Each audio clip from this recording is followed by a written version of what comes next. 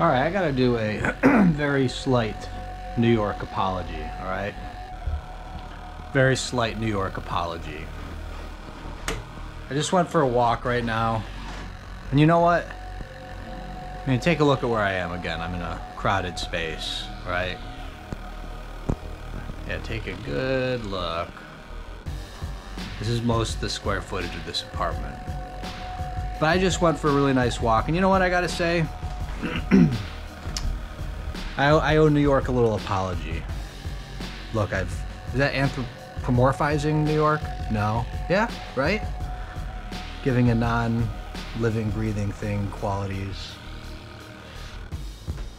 of a living, breathing thing. Let me just say this. I think I was in a bad mood the other day. You already know that. What's this angle? What am I trying to do? I was in a bad mood the other day.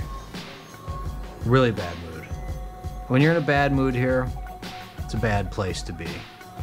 That's just very true. Whatever environmental, social, or mental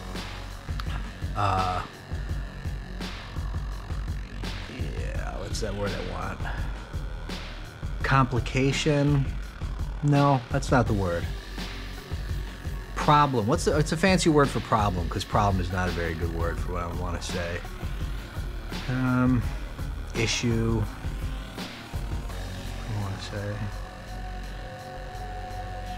What does it mean when you have a very slight problem? What's that word? An obstacle? All right, maybe an obstacle. Whatever environmental, social, or mental obstacle, that is the word I want, in fact, you're facing. It's easier to face that obstacle when you're in a very nice place to live in the middle of the desert by yourself. Hashtag my reality.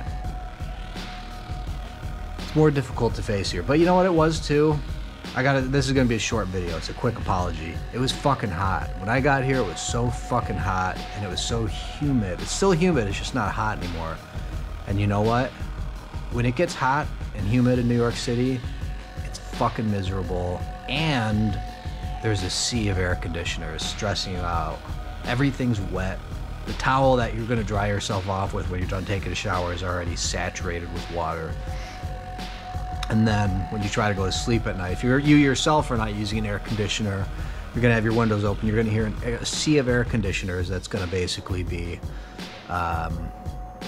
polluting your brain and your stress, giving you stress. So tonight, I was like, I need to go for a walk, because I've been staring at a computer for so long, working on stuff. And I was like, oh my gosh, it's really nice tonight. And I really enjoyed it. I walked, for those of you who know the area, by the Jefferson stop of Bushwick, L train. Basically walked down, what is that next to Willoughby?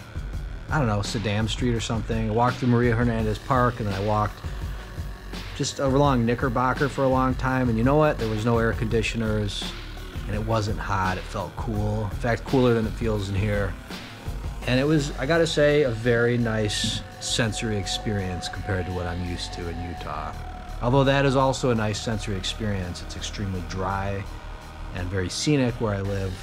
But this is just like neon lights and like, you know, culture and life. Real life happening all around you. And it was nice. And I was like, oh yeah, I forgot. When it gets cool, New York is actually incredible. And I mean cool temperature-wise. It's like a really nice place to be. Especially fall. Everybody who's gonna agree with you. Fall in New York is the best. Autumn in New York, I mean, come on. I didn't make the song for nothing. So, and as I was walking, I was thinking, I was a little unfair on New York the other day. And again, I do really hate anthropomorphizing it, although I think I could blame LCD Sound System for doing it first. New York, I love you, but you're bringing me down. Yeah, wow, miserable though. How much, what a difference it made just for it to be cool outside, for there not to be a sea of air conditioners. So, I owe a slight apology for saying all that shit I said about New York, even though I was having a really bad time. That was all very real. And I was complaining it's dirty. I've been wearing this shirt for 4 days. You know how it smells right now? So there it is, my apology for what was probably a bit of a hot take on living in New York. This is actually probably just fine, although you better be ready to deal with that stress. And now let's have a little Pluma moment, shall we? Miss Pluma.